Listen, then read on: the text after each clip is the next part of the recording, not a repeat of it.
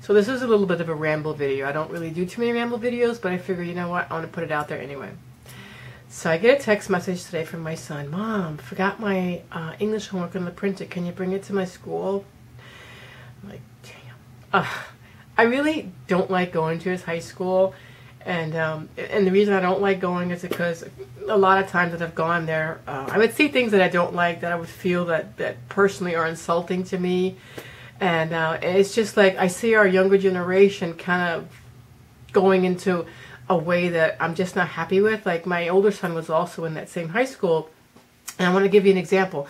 So he was in 11th grade and I was taking him to school because he missed a school bus. So we drive up to the school and I see these 4 girls are getting out of a car, and they had to be, if they were seniors, let's just say late 17, almost 18, right? So they're getting out of the car and they're reaching in the back of the car and they're picking up their books. And then they have on those like little jeans that go way down the back and like little short shirts, and they're showing off their figure. And then and you know how girls get like right in the crooks of their back, these little tattoos? And I'm saying to myself, oh my God, that must be such a distraction in class. And then I'm thinking, like, what parent would let their kid at that age get a tattoo down there? And I was like, sick, right? The other time it was like I was waiting for him, and there were these kids outside smoking cigarettes, lighting up, like, you know, it's just okay. So that bothered me. Then another incident was at one of the last days of school, and there were these kids outside. They were smoking pot, reefer. And I'm like, you know, I can't get with that. And like the language that they use, the profanity, it's just, you know, I prefer not to go there. I know they're young and they do that kind of stuff, but I just, you know, I don't want to hear it. I don't want to see it.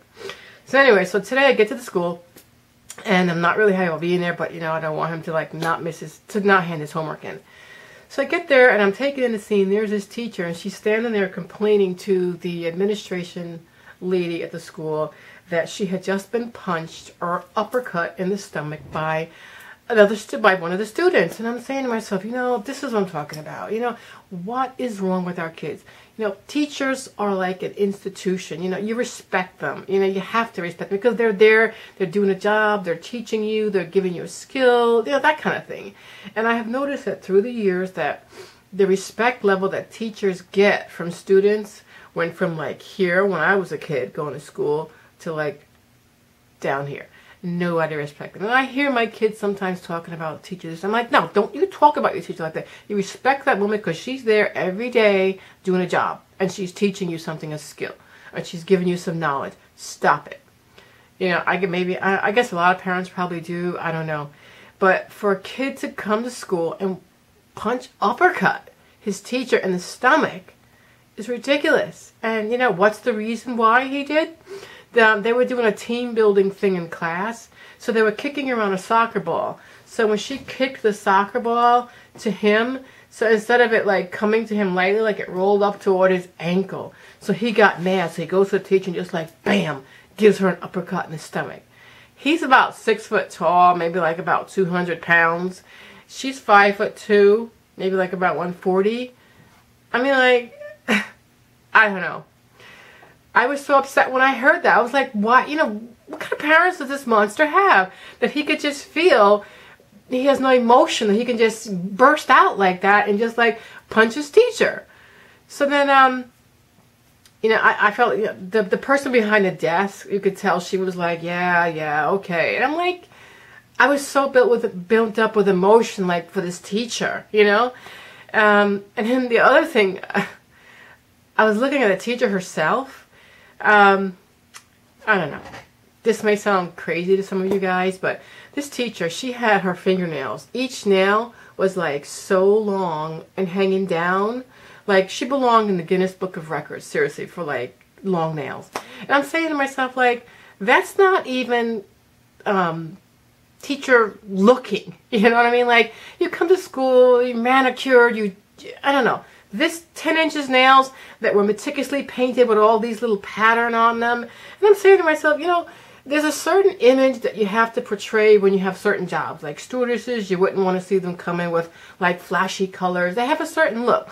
Police officers, you know, they have their stuff buttoned up and they got their pants and hat. You know, if they had baseball cap, you'd be like, well, whoa, hold on a second. And to me, teachers have a certain image of how they're supposed to look. Like you come to school, you know, dressed sort of casual, business casual, that's what's allowed today. But to come to school with 10-inch nails, where all the nails were painted a different, not, they were painted the same color, but like this bright pattern. It's like you're sending out totally different messages to the kids in the class. You know, like, instead of focusing on you and what you have to say, let me focusing on your nails and probably like next week what pattern you're going to get. And then as a teacher, like, how do you write? You know, I worked with a woman that one time she had those nails, and she literally, she would have to write like this. I mean, it was just such an awkward motion. How does this woman type, for God's sake? You cannot type with that stuff. Like, come on. You know, we want our kids to respect us as professionals, but I also think we have a job too, is we have to portray a certain image to make kids say, you know what, she's professional, she's my teacher, I don't know. This is rambling, but it's just, I'm just built up with emotion because, one, this kid should have not hit his teacher. And number two, every day that teacher comes to school looking like that, it's a mockery. It really is. You know, and I'm sorry to say that. Not that I'm prejudiced against anybody who likes long nails.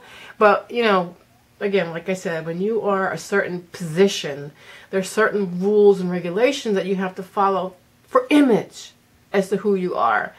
And when I saw her standing there, like, I definitely felt sorry for her that this should have never happened.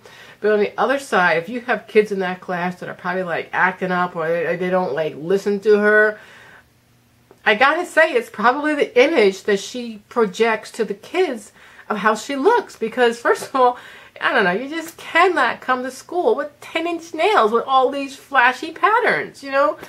Anyway, what's your feeling about that? If you want, you can leave a comment below. Am I being too harsh? Am I totally in left field and should just leave this whole issue alone? I don't know. Anyway, it's a ramble, so I'll catch you in my next video. Bye.